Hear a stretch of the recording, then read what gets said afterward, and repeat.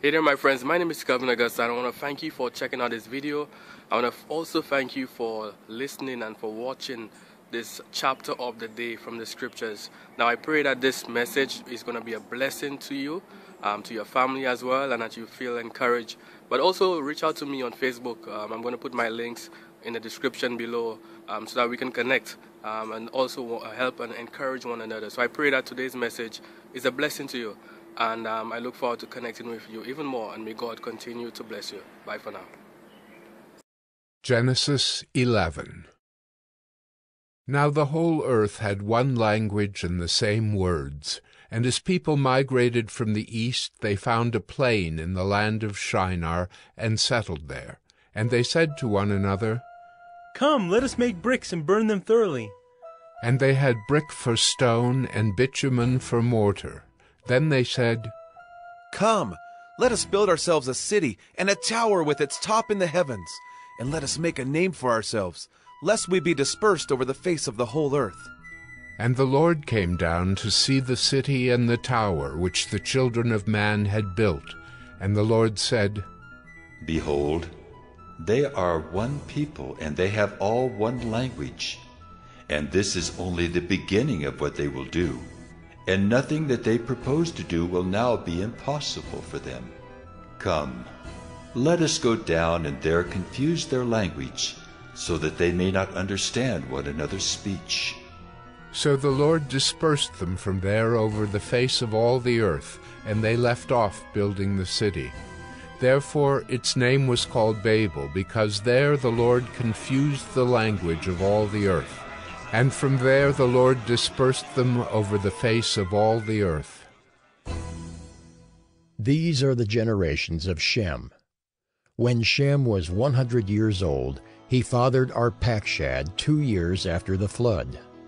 And Shem lived after he fathered Arpachshad 500 years, and had other sons and daughters. When Arpachshad had lived 35 years, he fathered Shelah. And Arpachshad lived after he fathered Shelah 403 years, and had other sons and daughters. When Shelah had lived 30 years, he fathered Eber. And Shelah lived after he fathered Eber 403 years, and had other sons and daughters. When Eber had lived 34 years, he fathered Peleg. And Eber lived after he fathered Peleg 430 years, and had other sons and daughters. When Peleg had lived 30 years, he fathered Reu. And Peleg lived after he fathered Reu 209 years, and had other sons and daughters. When Reu had lived 32 years, he fathered Serug. And Reu lived after he fathered Serug 207 years, and had other sons and daughters. When Serug had lived 30 years, he fathered Nahor.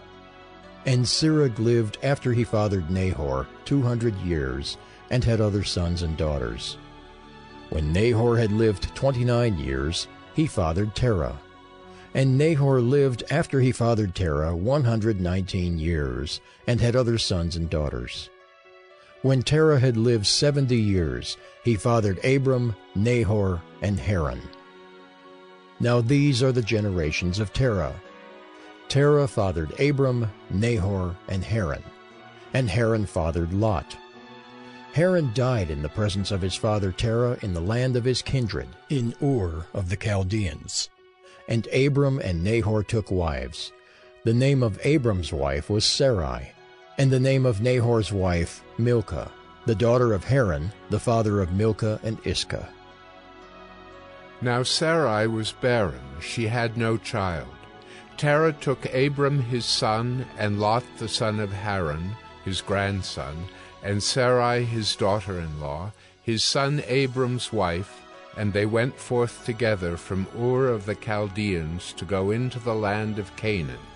But when they came to Haran, they settled there. The days of Terah were 205 years, and Terah died in Haran. Hey there my friends, my name is Kelvin Augusta again.